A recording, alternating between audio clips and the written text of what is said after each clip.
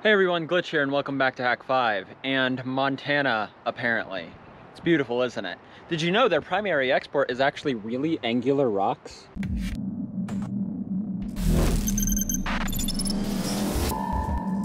Hey everyone, if you've been following me on Instagram and Twitter, you'll have seen that I've been on quite the road trip this week. I've been working on building out this van as a sort of mobile office, studio, lab thing that I can just do all of my projects and work on the road and get away from the hustle and bustle and chaos that is inner city life right now. It's been really fun and eye-opening thus far, but to do this kind of thing, you need some way to power stuff. And when you're talking things like 3D printers, multi-monitor setups, soldering irons, phones, laptops, and all of that jazz, just running off your vehicle battery isn't going to last very long.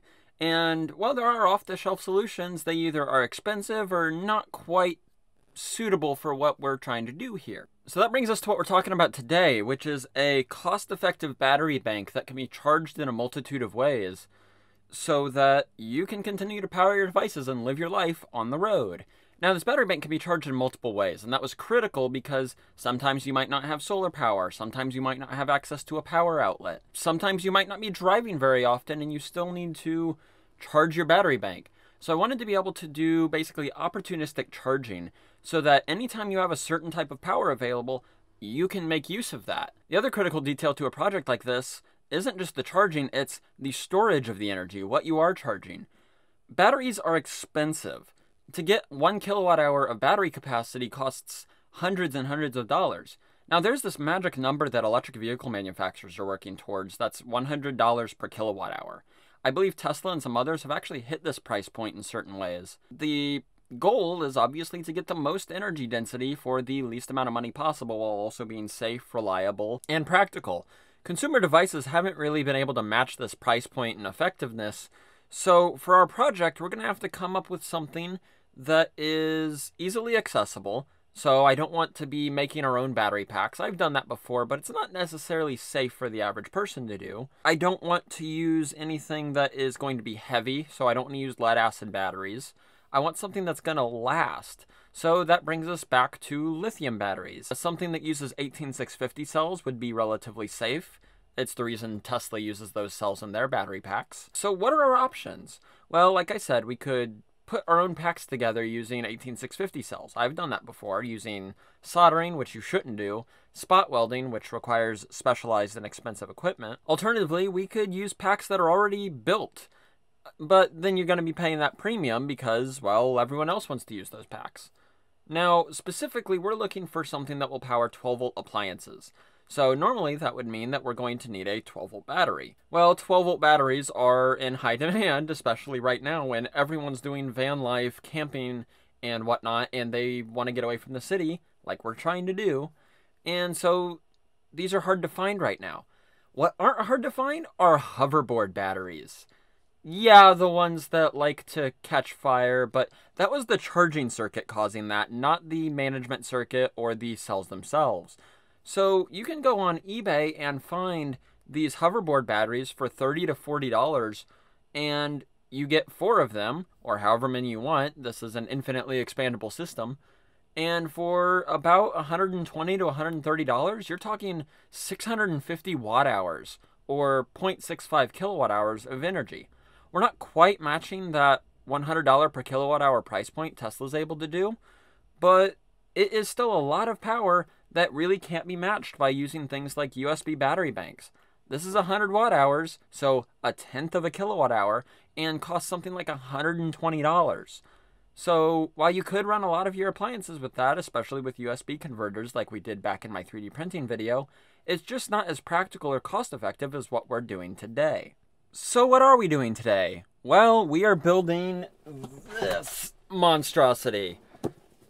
As you can see, it is a rugged case with some ports on the side and a power switch and some interesting electronics inside. So let's dig into that. Now inside this case here, we have 4 hoverboard batteries. These are 36 volts at 4.4 amp hours.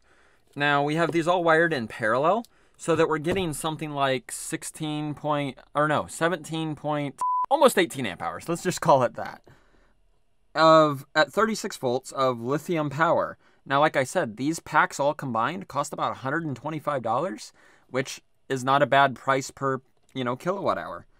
Now, these packs are wired in parallel, which goes into a buck converter. This buck converter gives us a good 12 to 12.5 volts output to run all manner of things. There's also a charge controller connected, and this is specifically a boost type solar charge controller. However, you can also, because it's a boost type controller, input several other types of charging. All of this is then wired to a number of power plugs. I have 3D printed some custom holders to hold XT60 connectors in a nice convenient form factor so that you can just have whatever you want plugged in very easily. Now, all of these male plugs are for outputs. This female plug is for the input. There we can plug in a power brick so that we can charge from a wall plug if we have one accessible to us. We can plug in a 12-volt cable from the car outlet, and that will boost the power up and charge our batteries.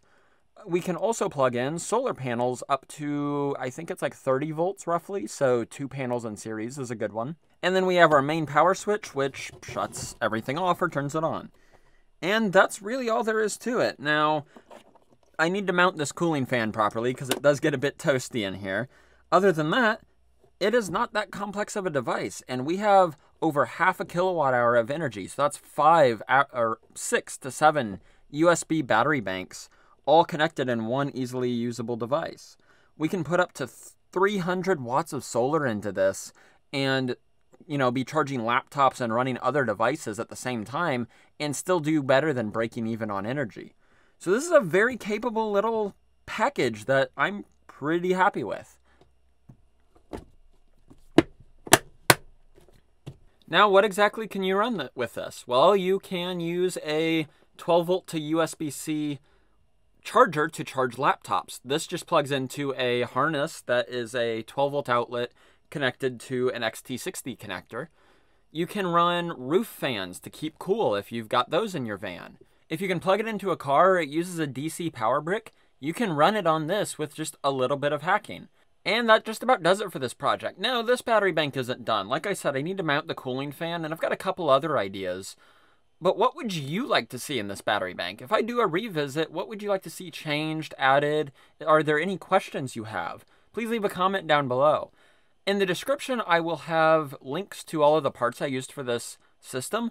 This whole thing could be built for under $300, and when you compare the energy density to something like a Jackery or a Blue Yeti device, it doesn't compare. It is half the price for double the energy, and you're also not limited to just a 10 amp carport output. You can run hundreds of watts of devices simultaneously on this one device. I think that about does it for today. I've been Glytch. This has been Hack5. Glytch out. Now I'm going to get back to that river.